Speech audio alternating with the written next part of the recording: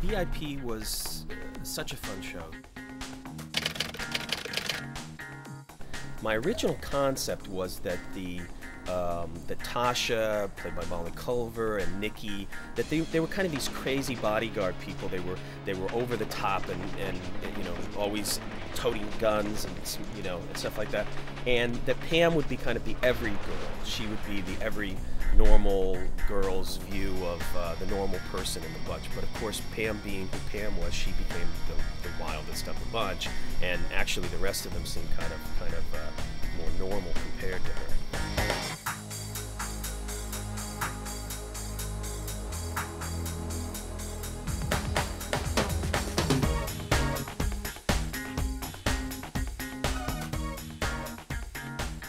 I actually joined the show after J.F. Lawton had written a pilot and enticed Pamela Anderson into being his partner and starring in the show, and they needed somebody with television experience to keep things running, and yet they hired me. Pamela had a very interesting take on her character, which was to downplay her sexuality.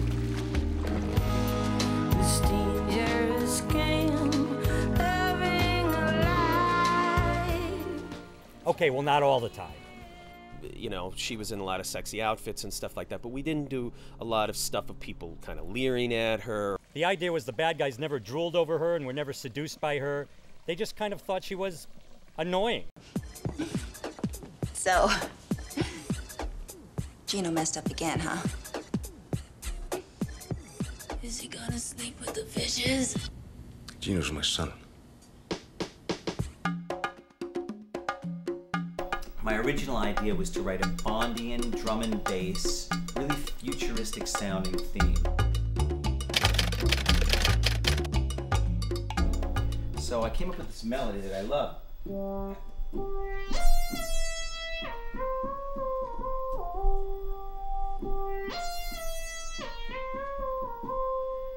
So that was my melody. That was my main idea. And underneath it I put this, well, I'll show you what I put. I put this exact rhythm here. It went something like this. And then over the top,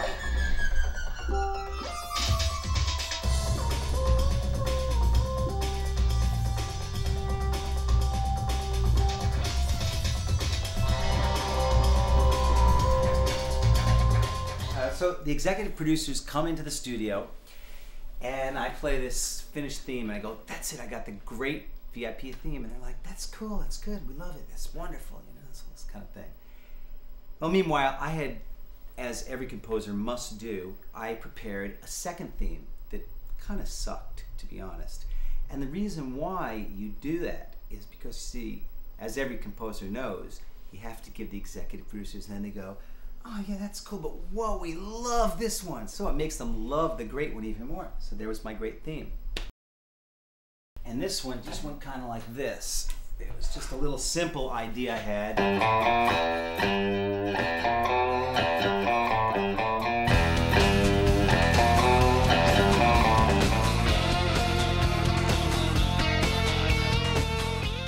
We always had this view that you know, things need to blow up. Cars need to be, you know, crashed.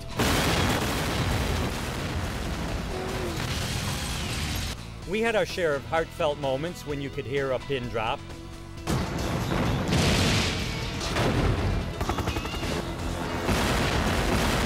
Like a grenade pin, ha!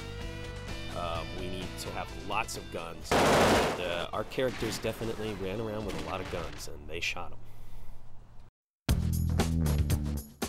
Pam pulled the show in a certain direction tonally. I mean, you know, Pam is a larger-than-life person, and I mean, in real life, she's campy. In real life, she's over the top. Well, I'm sorry, Ryan. I've got to get everybody coffee. I'm flipping pancakes. I'm making hot dogs. There'll be I'm trying to there when you get there, okay? Everybody out of the way. I got to move this thing.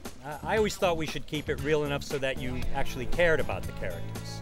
Oh, man. Okay, here we go.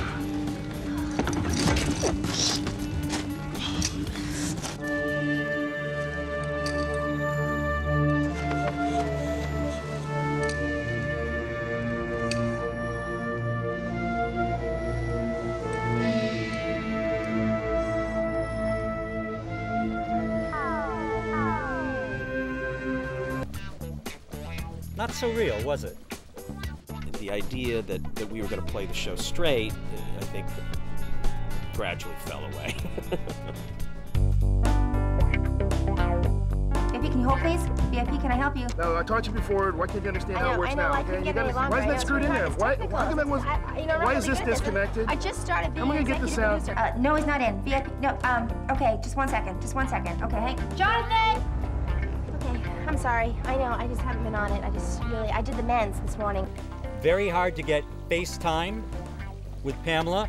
I would get up at 5:30 in the morning, drive up to her place, wait for her to get ready for work, and then drive with her into work to spend time chatting with her and spend the whole day on the set. And then somebody would drive me to Pam's house at the end of the day to get my car. And the funny thing is, at the end of the day to get my car, I wasn't actually let in the gate. They drove the car down to me. I never got that. It was sort of like, I saw this guy in the morning. What's he doing? Coming back here? It only lasted one day, to be honest. I did it once. VIP, can I help you?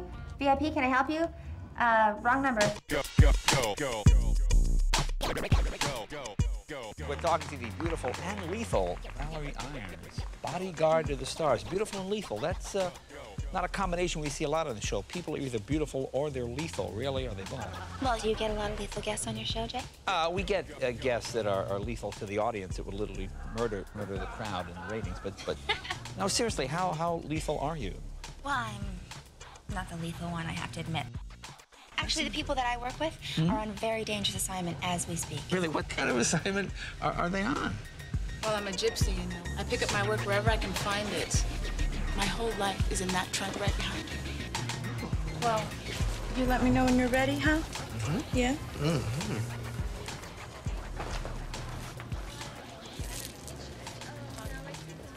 I'm not worthy.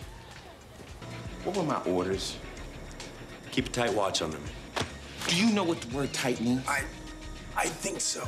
Okay, get some outside contract players to sniff out their trail and keep an eye on them. Can you do that? Yeah.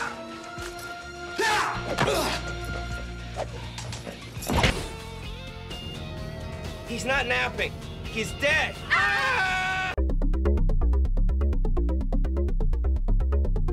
This vial contains a lethal toxin. In the wrong hands, it could kill millions. Only one woman can keep it from destroying the world. Irons. Valerie Irons. And she's going undercover in Paradise. Yes, nice. With a special guest appearance by Eric Estrada. Excuse me. There was some James Bond stuff that definitely got in there. James Bond had his Bond girls, he had his over-the-top villains. So on VIP, we like to have a combination of that, kind of an over-the-top Bondian female villain. You play this right, you get to keep the stuff and the money. I'll get my cut later. That sounds almost too good to be true. That's because it is. Why don't all terrorists bent on world domination look like that? VIP was such a fun show to do. We could do just about anything we wanted to do. Okay, the coast is clear.